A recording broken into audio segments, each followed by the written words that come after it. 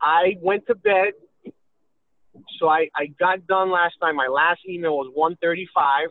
My Yeah. first text this morning was 5:45, and I feel like I slept 24 hours. So you tell me Wow. how that feels. I feel good. I feel great.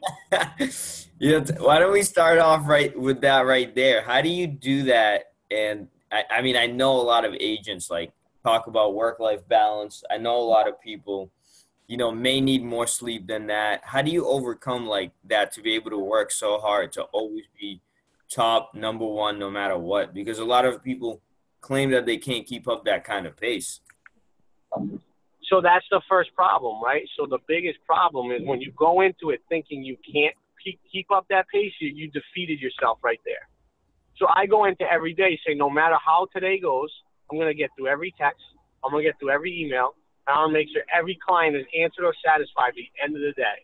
No matter what happens during the day. An earthquake could happen. I could lose power. I could, whatever it is that happens that day, I need to make sure I know by the end of that day, I have everything complete and I can go to bed satisfied that I did a good day, I had a good day. Most people will go into the day and say, oh my God, I'm so overwhelmed. I'm going to let all this frivolous stuff bother me. I'm going to let all this noise get in the way and stop me from getting through what I need to get through. The other thing is you can't allow the stuff that's non-income producing during the day be getting from doing what you need to do. New business is the best business. So new business and anything that's new that you're out there trying to get to gather client relationships, all that stuff should take precedence off of anything that's non-income producing during the day. And too many people get bogged down in that and they can't get out of their own way. They get stuck in a paper bag. And So, that's one thing. And I'm going to tell you this. I just started something recently that for me has been maybe the most mentally positive thing I've ever done in my life with my emails. And is basically putting the emails into buckets, having an admin put them in the buckets and answer what they can and cannot. So when I get done at night, instead of looking at 250, I have maybe 6 buckets, 30 in this bucket, 50 in this bucket, 70 in this bucket. And I know by what the buckets are labeled, which ones are most important. And it's just easy to knock them down. And it's been absolutely, for my mindset, it's been fantastic. just because it's easier to get through? I don't know if it's easier to get to or mentally it's not as like when you look at 250 unopened emails, Yeah. that can become daunting and draining, right? Just by looking at it. Just by When I thinking go in my about it, inbox, I'm drained. yeah, before you just kind of, we talked about in the beginning, most people can't even get to the point where they want to do that much work where they can get past it. So it kind of feeds right into your point where when I have 250 emails, I like dreaded going back to my computer and getting started. Now, when I have 5 buckets of 40 emails each, that's more manageable because I know in one bucket I can bang those out in a half a second apiece. In one bucket, I know it's going to take time for me to look at. So I can compartmentalize how to get through them. And for me, it's been fantastic. Absolutely fantastic. It allows me to put importance on certain things and just get through the real important stuff. And then any of the stuff that can either wait until the last part of the night or can even go into the next day if it's something that's not client related. It's just been absolutely great. And I'd be willing to share with anyone the way that I broke them down. But, oh, God, it's just been such a good thing and really, really made my mindset on the emails go from total negative to much more positive and much more productive. Yeah, no, definitely share that tip. So, I mean, it sounds like, and tell me if you agree, that what percentage of your success, would you say it's 80 or 90% or higher, is strictly mindset? It's just like your ability to think about 90. Wow. I had a call with the wealth creation coach last night, and this guy's trying to get me on as his client. He only deals with a certain sort of client. And, when we left the call, he said, look, dude, he's like, you have the mindset that's going to make you great. It's not that you don't have to be smarter. You don't have to be more polished. You don't have to be any of those things. It's the mindset that I can't teach people that you have. And I think that mindset is a differentiator where, again, my cat could get run over by a car. I'm still going to move forward. I'm moving. You know what I mean? It's that mental mindset, that mental toughness to not let the outside world see how, like, you just got to keep all that in, keep moving on, and keep wanting to be better, and also wanting to learn. Like, I'm the one reaching out. Like, this guy is trying to help me. Like, I know I'm not. I know I have so much more to learn and so much more potential, but it's the ability to see that and take that and take what you have now and put the two things together and try to be really great. So mindset for me is huge. And I'm gonna add. I don't want to get off on a tangent, and I'm going to. I think your brother. I think David. You talk about this all the time when we talk about when you come up and follow me. How I'm able to, if something goes wrong, make adjustments and changes. And I had about a half an hour call with the guy last week, and I call it the ability to pivot. And what I mean by the ability to pivot is the ability to be going straight, running straight ahead, and then on a dime pivot and go to the left or go to the right or spin or do whatever it takes. And I think that ability to pivot when challenges come up is something you need to gain. You need to understand what that really means and deeply dive into that, like what I mean by that, the ability to pivot. Yeah, absolutely. Yeah. Oh, I think I heard David. I think David was trying to chime in. No, I was just gonna add on. I think that where most people stuff goes wrong, they basically stop and kind of like wallow in the pain of life and situations. Where Kyle, he just moves. He just goes on to the next thing. And it's like you almost don't have time to stop and think about the negative stuff, you know? You can't, right? So you can't. You actually cannot, right? So you can't, right? The negative stuff is going to take your mindset down in addition to, right? So in addition to not allowing you to be productive. So it's a double negative, right? So it's going to make your psyche negative, and then it's also going to take your productivity, and it's going to minimize that. So it's a double-edged sword. So, those things, that's important. I mean, that's something I think, a lot of people get stuck in the weeds. You can't allow that to happen. Problems are going to happen, guys. In this business, you're going to have problems. I have problems every day. I want to blow my head off every day. Guess what? I figured out. Yeah, that makes two of us, Kyle. I do too. And I often think about it when stuff gets hard. I think about you because we might have like 20 deals and 10 listings and everybody's calling and like it seems sometimes like there's an issue on every deal. And I always go to my brother, like, imagine Kyle's dealing with like 100 listings right now or 100 under contract right now. So how do you're really good at nurturing and managing people, but how do you overcome personally that ability to do so? How do I overcome what? The ability to manage all of that inbound traffic, or I'm assuming you get issues from clients each and every day. All guys, all day long. But you're also it happens because you have to go into it with the mindset that, look, if you want to be great, you have to take what greatness brings with it. If it was easy, everyone would do it. If getting money was easy and getting great and being great and getting to that level that you always wanted to be at was easy, everyone would be there. There's a reason everyone's not there. It's not easy. And with success comes problems, comes hurdles, and all that stuff. Like, you need to go in with the mindset that every day is going to be effed up. No matter what you do, every day is going to have problems. So now how do you solve them versus so I call people, you're either going to be a problem solver or you're going to be a complicator. There's two sorts of people in this world. There's problem solvers and complicators. You need to be a problem solver. You can't be a complicator. You want to be a complicator, you're in the wrong. You're never going to get out of your own way. Right. And you have to go into it with that mindset. You have to take, as the balls come at you, you have to hit them and knock them down. The ball comes at you, knock them down. And you have to, once that ball is knocked down, you have to move on to the next thing. So, for example, I go to a listing appointment. Yep. Or I hear from a seller, I didn't get the listing. That's the last time I'm thinking about that for that day. I'm not thinking about that one more time that day. That's it. I'll think about it at night and say, why didn't I get it? What did I do incorrectly to not get this listing?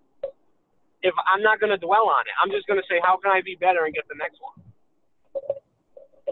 Right, absolutely. I guess my question was more in the lines of, so how do you manage all that chaos of the current business coming in? Because And at the same time, your massive focus on getting new business and new deals. Right. So my existing stuff, so anything that I can pass off to my admin staff that has to do with anything that's already in pending status or active that's not life and death, I pass it off. I basically pass it off to them. Anything that's new business that needs me to touch it, handhold it, take care of it, that's stuff that I'll handle. So I basically look at importance and income generation. So anything that's going to be income generating, that's going to get my main focus. Anything that's not income generating, that's going to be secondary. And by doing that, it allows you to focus on the things that are important to build your pipeline versus if you focus on all the stuff that's pending, you'll never build your pipeline because you'll always be behind the 8 ball. If you're able to focus on all the new stuff, okay, maybe a couple of things in your pipeline you might have to give a little bit more attention if the admins can't handle it. But for the most part, you can talk your way out of anything. Yeah. And it's very challenging to teach and train that without actually hanging around and being around you. But I'm able to pick up on your ability really, really well. What you do is you're able to evaluate what's important, what's priority, what's emergency, and kind of handle that problem really fast or pass it on and move on to income producing activities. Where I think in most people's cases that I see, especially newer agents starting out, they get a deal and now the client's complaining about pictures or this or that, and they're so focused on that deal and they get overwhelmed, and then that one deal like basically sucks them in, and they end up having this roller coaster because every time they get a deal or two, they're focusing on servicing the deals, where you don't do that at all. No, I wouldn't say that. That deal, I don't allow the deal to manage me. I manage the deal. So if I get pictures and the client's not happy, this is what I say. No problem. All good. My job is to make you happy. Here's what we're going to do. We're going to get photographer B. He's going to be out there tomorrow. We're going to get this started the way that you want it, and everyone's going to be happy, and we're going to sell this property for you. Oh, okay, no problem. Am I going to argue with them because they don't like the pictures? No. No, that's a waste of time. They don't like it, I'll get another guy out there, we'll get new pictures, we'll move on. They don't like this, you have to look at things the path of least resistance. What's the easiest, fastest, quickest way to problem solve and move on to the next thing? And in your case, you have to, because of such enormous volume. You just basically have to move on to the next thing. You're like, what's the quickest solution, and we're off and running, right? Absolutely, and I don't have time to think. I can't explain how many phone calls and text messages I get in a day. It really is mind-boggling. Can you guess that many? Because I get overwhelmed just hanging around with you, having your phone going off 24/7. Guesstimate how many calls and texts you get a day. I would say in a day, in an hour, I would say I get anywhere from 20 to 30 phone calls and 50 to 100 text messages per hour. And that starts at 7 and goes till 9. Wow. So for people or other agents that say, oh, I'm too busy or I can't take on this client, and you're on this call and you're listening, you could pretty much hear the example of you're capable of doing a lot more than you think. Like in Kyle's Absolutely. Every single day. Absolutely. Absolutely. I think the mindset thing, we get back to the mindset, and we get back to the ability to understand that limitations.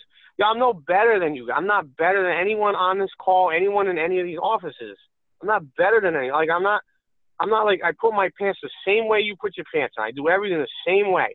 My family wasn't in real estate. None of that, dude. I just have a different mindset. And some would say it's somewhat insane. It's a little insane, but it works for me. It's right. a mindset that works for me. That mindset got you to be number one in all of Keller Williams. And you continue to do that. We have leaderboards that come out every month. You continue to do that each and every single month. How heavy is the pressure on being number one or being the best? Or do you not focus or pay attention on that? Or do you think about that all the time? I think about it every day.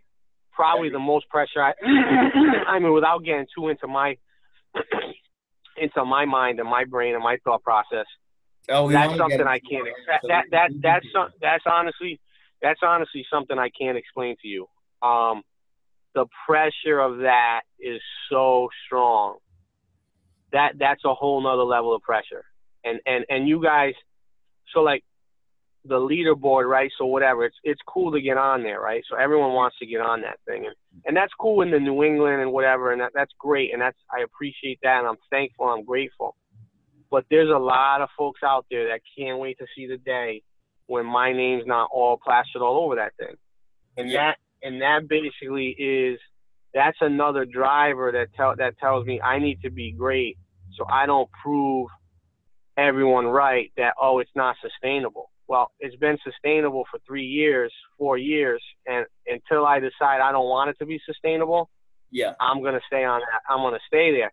But the pressure that comes with that, if I have one slip up, oh, there he goes, he's falling off. Oh, can't do it. Oh, it's unsustainable. It was, whatever. So, when everyone knows who's there and who you are, there's really, really a lot of pressure to stay there, and it's my mindset that's got to keep me grounded and keep me humble to keep doing it, because once you get complacent, you're going to move off, and that's a really tough pill to swallow.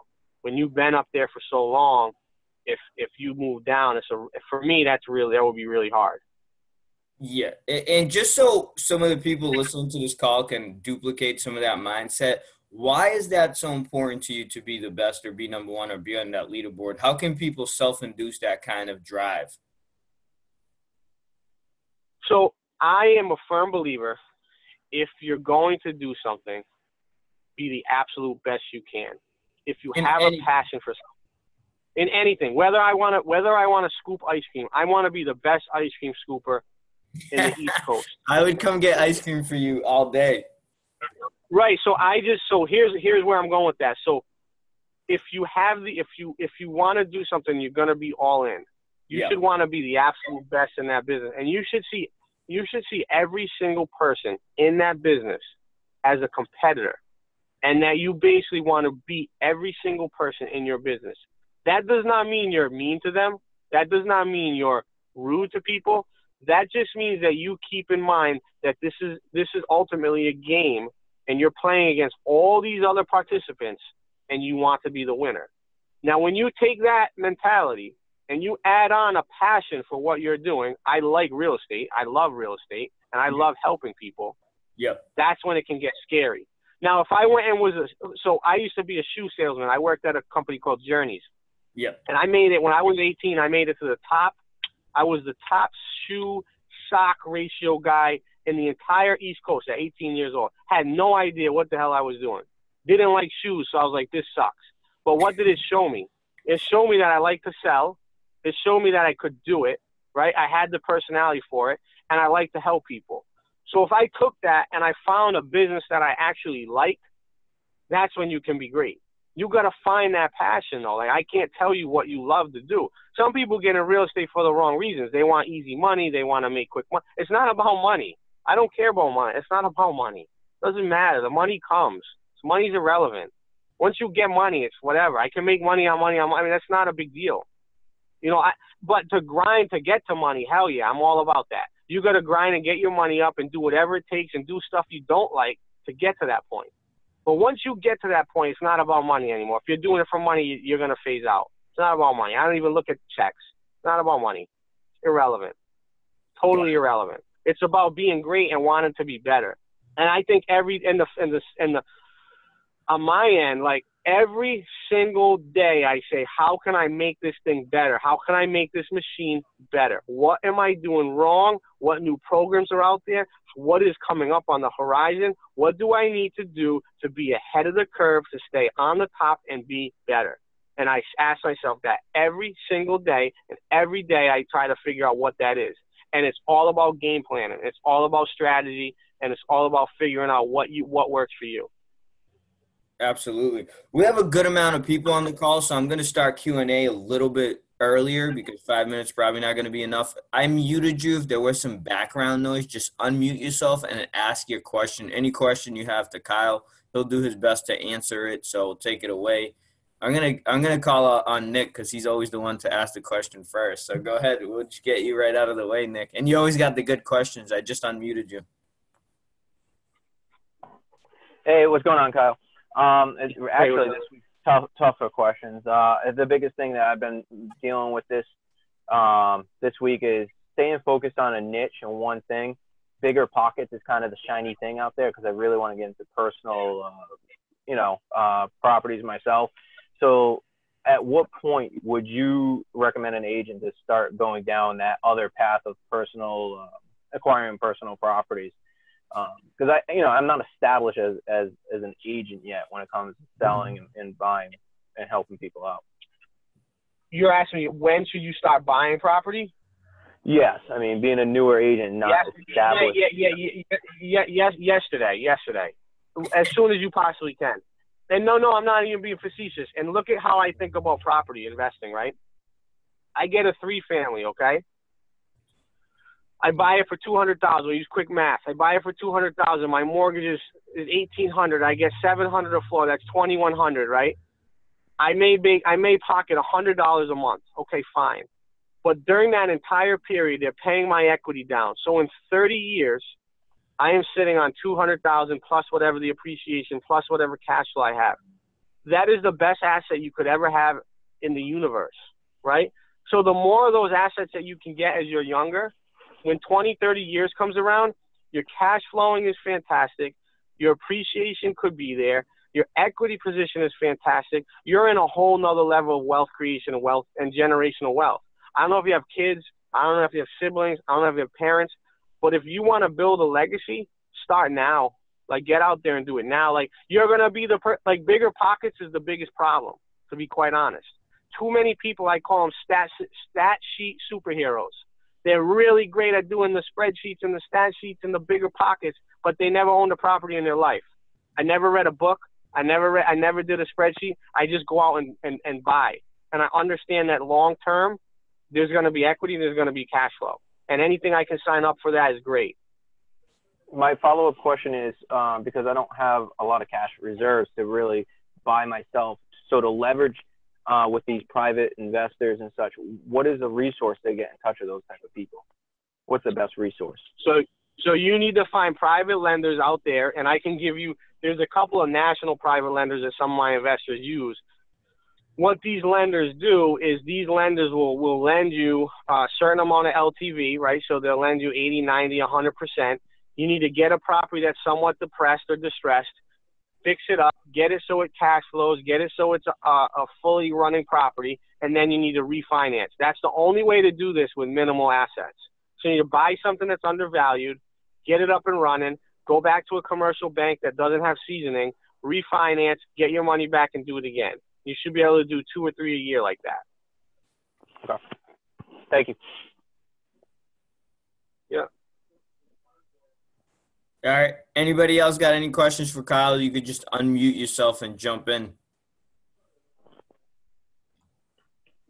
Well, it looks like nobody asking yet. So I just follow up. So I was talking to an investor, and you might have seen it on the coaching page. Did you, in regards to taking the quick claim deed, that person holds on to the mortgage.